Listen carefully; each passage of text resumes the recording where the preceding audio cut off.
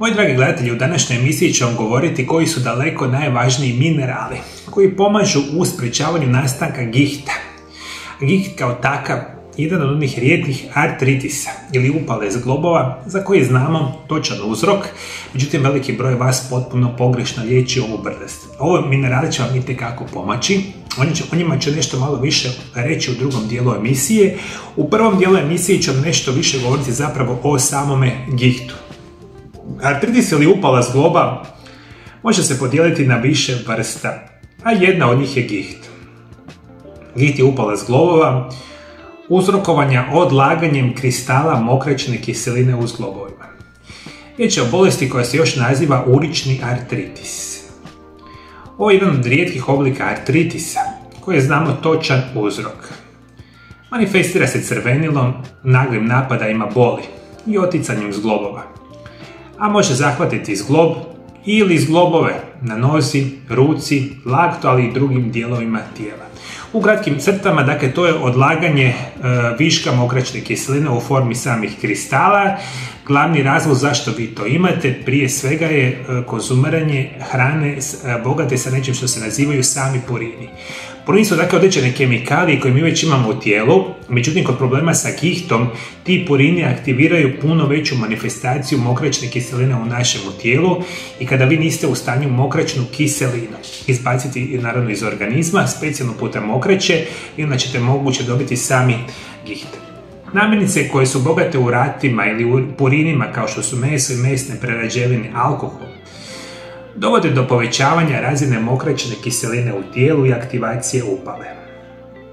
Kad tijelo razgrađuje otpadne produkte kao što su purini, nastaje mokraćna kiselina. Ona je nus produkt razgradnje. Normalno mokraćna kiselina putuje kroz krv do bubrega gdje se filtrira, odnosno razgrađuje u krvi i eliminira urinom. Ako tijelo proizvodi previše mokraćne kiseline ili recimo vaši bubrezi nisu u stanju eliminirati tu mokraćnu kiselinu iz vašeg tijela, onda nastaje ovaj problem i često osobe imaju naravno sami giht. I razmišljate još da prije svega hiperuricemija nije bolest i može postojati bez simptoma, no može dovesti do stvaranja same mokraćne kiseline. Možemo reći uzrok povećanog unosa mokraćne kiseline rijeđe su nasljedni poremećaj razgradnje mokraćne kiseline, apsolutno oštećenja bubrega, recimo gladovanje, otovanje etanolom, dijabetička ketoacidoza i sl. Ono što je recimo nevjerojatno za reći, i ovo veliki broj vas ne zna, mi kada razmišljamo o muškarcima i razmišljamo o samim ženama, muškarci čak 20 puta više oboljevaju od gihta nego same žene. To su nekakve najosnovnije informacije, dakle hrana bogata purinima, mokraćna kiselina, i sada razmišljamo što će nama spriječiti nakupljanje mokraćne kiseline i preventivno smanjiti rizik od nastanka gihta, a tiče se samih minerala. Prvi mineral koji vama itekako treba bit će nešto što se naziva kalij. Koje su glavne funkcije kalija? Prije svega radi sa natrijem u održavanju tekućina u organizmu i održavanju normalnog srčanog ritma. Kalij radi unutar stanica, dok natrij radi izvan stanica. Potiče puno bolji rad mišića i živaca u tijelu. Pomaže boljem pamćenju i koncentraciji, jer potiče dotok kisika u mozak. Smanjuje rizik od srčanih oboljenja i srčanog udara. Kontrolira normalni krvni tlak, te pomaže kod liječenja alergija i mnogo drugoga. Ono što mi danas znamo, dakle, kalij će vam biti jedan od onih načina kako ćete vi putem mokraće i zapravo u tijelu kontrolirati one tekućine u organizmu. Kalij će pomoći puno bolje funkciji bubrega. Ako ste me malo prije shvatili, bubrezi su ti koji će filtrirati mokraćnu kiselinu i izbacivati iz tijela. I ukoliko imate bolesne bubrege, imate problema sa samim gihtom, vama tu kalij možete kako pomoći. Problem je sa kalijem što otprilike 95% osoba ni blizu ne unosi primjerene količine kalija svaki dan. Mi danas računamo da otprilike 4700 mg kalija trebamo pojesti svaki dan, a to praktično radi nitko jer je kalij u hrani koja je super zdrava. A kada mi za Boga miloga jedemo zdravu hranu, nikada. I onda normalno da ovi simptomi gihta ide na puno goru situaciju. Ono što možemo reći, danas znamo kada vam nedostaje kalij imat ćete problema sa kontrolom tekućina u tijelu. Prevedeno, otekline i upale kod gihta se pogoršavaju, a s druge strane s kalijem si možete pomoći. Još jedna jako bitna informacija je da kalij poboljšava detoksikaciju tijela, odnosno potiče izbacivanje viška mokraćne kiseline i zapravo same mokraće iz tijela, i to je jedna od onih najbitnijih informacija. Zato vama treba kalij, rekli smo trebamo ga 4700 mg u namirnicama kojima jedemo. Koje su namirnice krcate sa kalijem? Razmišljajte grah, bijeli ili ima crni grah, leća, slanuta, grašak, soja, edamame, artičoke, krumpir, slatki krumpir, baterna tikva, bundeva, špinat, blitva, kelj, potočarka, cikla, prokulice, banane, losos, sardine i krep su namirnice krcate sa kalijem. To naravno ne jedete u najvećem broju slučajeva i onda razmišljate da uzimate barem dodatke prehrani od nekih kvalitetnih proizvođača. O tome vodite mi računa.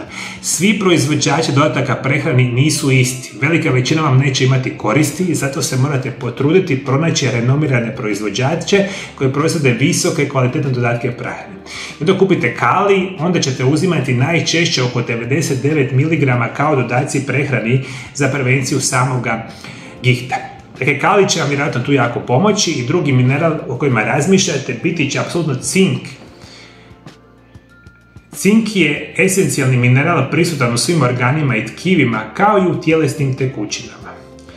Tijelo sadrži 2 do 3 grama cinka, a ponajviše u skeletnim mišićima i kostima, a u manjoj mjeri u bubrezima, jetri, mrežnici oka, koži i uglavnom se veže apsolutno za sami imunitet. I to je ključna situacija. Ukoliko želite jednog dana rješavati sami giht, vi morate imati jaki imunitet. A jaki imunitet definitivno pomaže vam cink. Zato vama cinka definitivno treba svaki dan ukoliko želite sprečavati nastanak gihta. Cink je glavni kontrolor prometa u organizmu. Nadgleda funkciju stanica, staničnih procesa, održava normalnu funkciju enzima, esencijalna je za proizvodnju kolagena i razgradnju proteina u tijelu. Te je bitan za mišićnu kontrakciju. Jako je bitan za funkciju jednog od najjačih enzima u tijelu koji se naziva superoksid dismutaza. Održava normalnu koncentraciju vitamina E u krvi. Održava normalno acidobaznu ravnotežu tijela, te podržava zdravlje prostate. Recimo, cink je jako bitan mineral za okus, vid, miris i slično, međutim za današnju najbitniju informaciju, cink jači imunitet, manja situacija vezana za samim gihtom. Vi kada razmišljate o cinku, imate ga itekako u namirnicama, a namirnice koje su bogate cinkom su kamenice, sjemenke bundeve, sjemenke konoplje, govedina, slanutak, leća, kakao prah, indijski oraščići, kefir, rikota, sir, gljive, špinat, avokado, piletina, bademi i sama jaja. I kao dodaci prehrani vjerojatno će kad trebate uzimati 40, 50, 60 mg dnevno. Hrana bogata kalijem, hrana bogata cinkom je izvanredna za prinos sprečavanja samoga gihta. Uzimajte ga uz hranu, namirnice ili dodatke prehrani. Naravno, vi ako imate super loš način života, vam ništa neće pomoći, međutim vi koji imate uravnoteženi način života, uzimate pravilne prirodne lijekove, zdravo se hranite i onda uzimate ove minerale, imate značajno veću šansu sprečavanja gihta. A znate što će vam još pomoći u sprečavanju gihta? Biti će redovito prakticiranje najzdravijeg režima prehrane danas na svijetu poznato, koji se naziva isprekidani post. I ja imam jednu veliku vijest za sve vas koji me redovito pratite. Moja prva knjiga se naziva Isprekidani post, tajna zdravlja i dugovječnosti. Zašto sam napisao prvu ovu knjigu? Jer je post i redoviti režim prehrane, zapravo zdravi režim prehrane kao što je svakodnevni post, je temelj vašega zdravlja. Jer prvo sve kreće od prehrane, a nema ništa bolje od svakodnevnog posta. Ja sam na redovitom postu preko 15 godina, svojim pacijentima u ordinaciji desetljećima preporučujem svakodnevni post. I redoviti isprekidani post je pomogao tisućama mojih pacijenata da se riješe bolesti i oboljenja. Jer ima snažna djelovanja na poticanje našega zdravlja.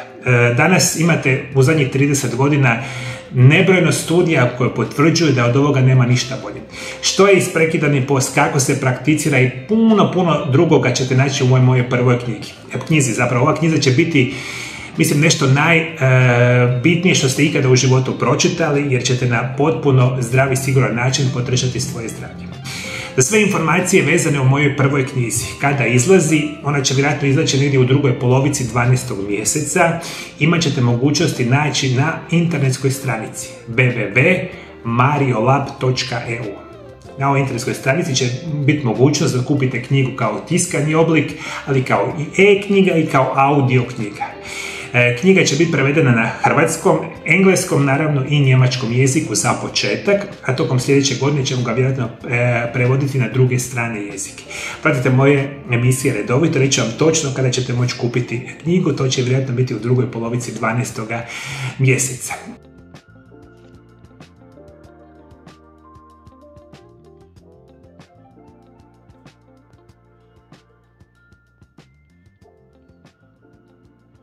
Vi, ukoliko sada pogledate recimo ovdje dole ispod video zapisa, vidjet ćete da postoje 4 mogućnosti, odnosno 4 razine pridruživanja našemu kanalu. Za svake od tih određenih vrsta razina dobit ćete od mene osobno specijalne pogodnosti. Za neku određenu, ajmo reći, mjesečnu pretplatu, koja može biti od manje do veće, imat ćete razne mogućnosti. Da ćete dobivati specijalne značke vrijednosti, do specijalnih emojija. Ono što ćete u velikom broju slučajeva dobiti, što je vam mislim jako interesantno, dobit ćete specijalne video zapise i uvede u moj život samo za vas koji ste članovi ovoga kanala. Ove video zapise nitko drugi neće gledati osim vas i puno drugih pogodnosti možete pročitati naravno dole ispod video zapisa. Moji dragi gledatelji, što još pomaže kod liječenja prirodnog tipa GIHTA, to možete otkriti u ovom video zapisu pored mene. Hvala što me pratite. Pratite me i dalje do druge emisije. Lijepi godan pozdrav.